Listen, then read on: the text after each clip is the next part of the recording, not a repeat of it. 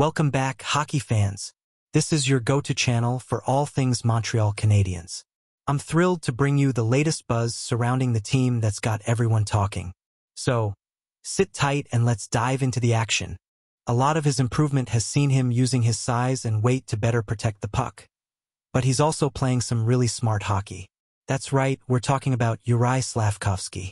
Now, if you've been following the Habs closely, you know there were doubters aplenty when he first stepped onto the ice. But fast forward to today, and those doubters are eating their words. Early in the season, the skeptics were loud, pointing fingers and saying, "I told you so." But as the saying goes, actions speak louder than words. Despite a slow start, Slafkovsky's game underwent a dramatic transformation. Thanks to some strategic lineup changes by head coach Martin St. Louis, Slafkovsky found himself on the first line, and boy, did he seize the opportunity.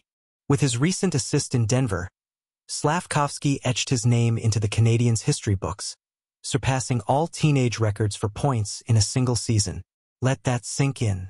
In over a century of Canadiens hockey, no teenager has achieved what Slafkovsky has. And he's not done yet. But it's not just about the numbers. Slafkovsky's style of play has fans buzzing.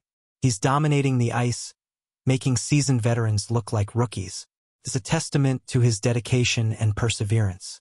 Now, if you're as excited about the Canadiens' future as I am, it's time to take action. Hit that subscribe button below to stay up to date with all the latest news and updates on your favorite team.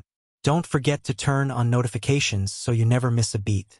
And hey, why not show some love by smashing that like button? Your support means the world to us. Drop a comment below and let me know your thoughts on Slafkovsky's phenomenal season and what you're hoping to see from the Canadiens in the playoffs.